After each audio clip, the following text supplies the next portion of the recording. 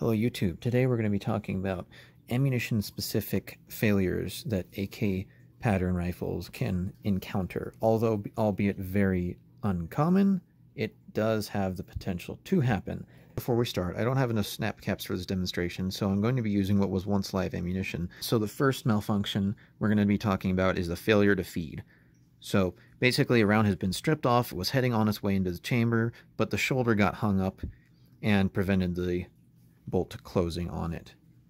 So a quick way to fix this is to just take a little bit of tension on it, keep the rifle vertical. You'll notice the round falls down and it goes into battery just fine.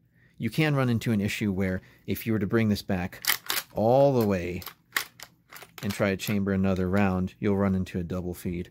This can also happen with the head of the case dipping down into the magazine, although this is less common because the magazine pressure helps to keep that from happening. Number 2, the double feed. So in this instance, we have two bolts trying to go in the same hole. Real simple way to fix this is to just get the magazine out of there and clear it, and hopefully they just should fall out through the bottom. Here is going to be another version of the double feed. In this instance, we have a round in the chamber with another round who also wants to be inside chamber.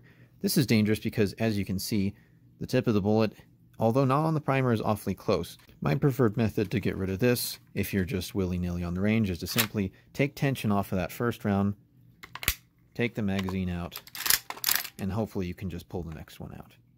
Number 4 on this list is going to be a stovepipe. So this may or may not be more complicated depending on where that ejected case, or rather unejected case, gets stuck, but usually it's just up in the front here.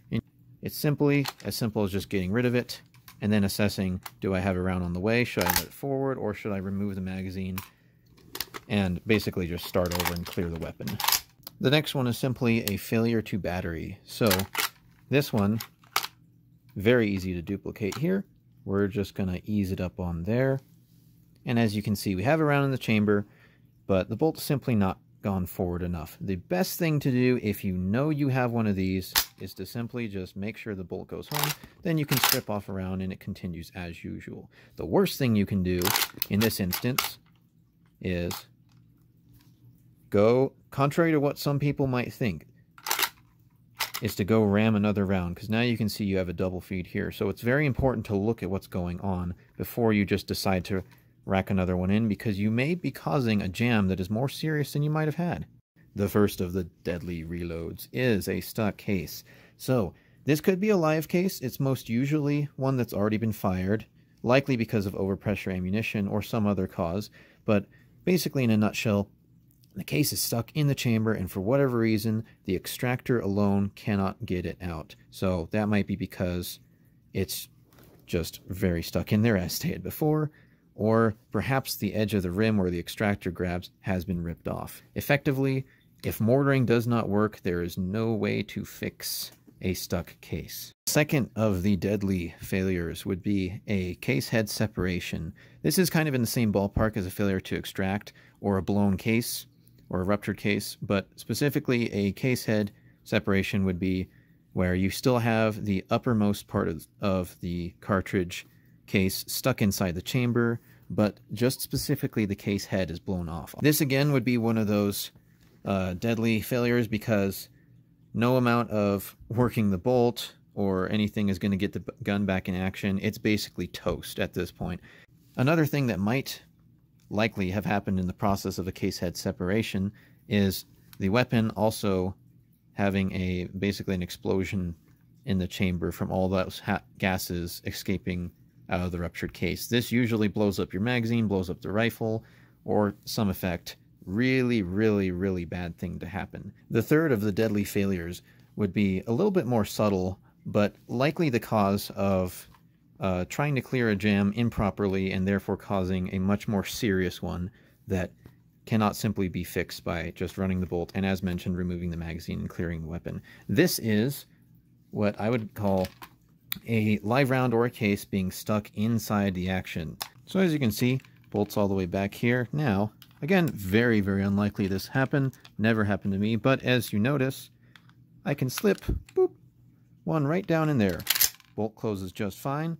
And in fact, as you will notice, pardon that, the rifle can still fire with that in there. So you'd think, well, the weapon's still effective, right?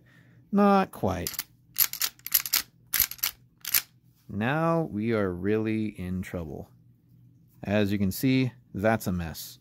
Again, super unlikely to happen. A lot of these types of failures are very unlikely to happen. The AK is a very reliable weapon if you take care of it and if you have a good quality built one, as goes with most anything. But there is that possibility. Now, this is not one of the deadly failures, but this one potentially could evolve into one. This one is also the most common, which is why you have to be very careful for it. I've actually had this one happen to myself, and it's also very, very simple. So what's that? It's simply just the failure to fire. And what happens with this one, you go to pull the trigger, uh-oh, didn't go off.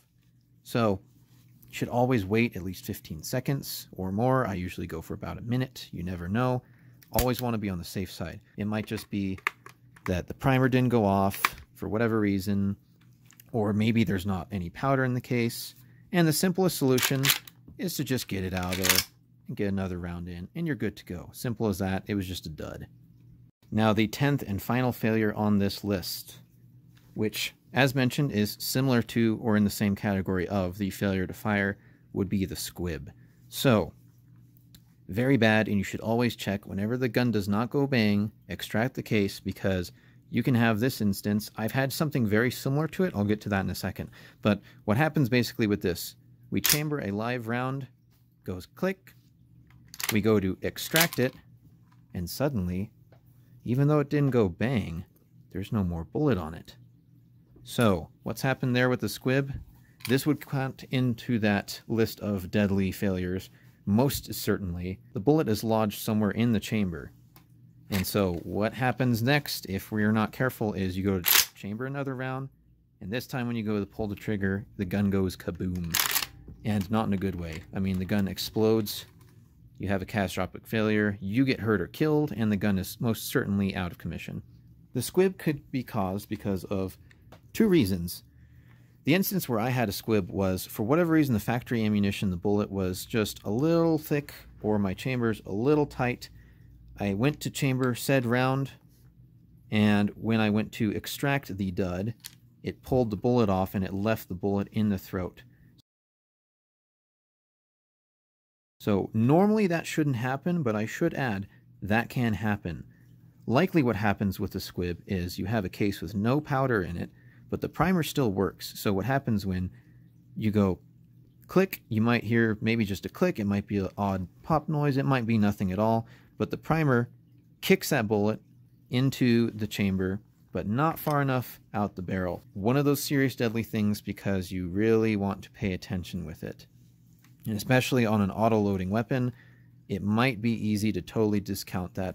So if you enjoyed me mucking around with my rattle-canned AK, be sure to give the video a like, subscribe if you haven't, if you like this kind of content, and be sure to leave some comments. What do you guys think? These are just 10. If you notice some more failures, these are only the ones that I could think of and or have seen. Be sure to leave your experiences or opinions in the comment, and let's get some feedback going on this video.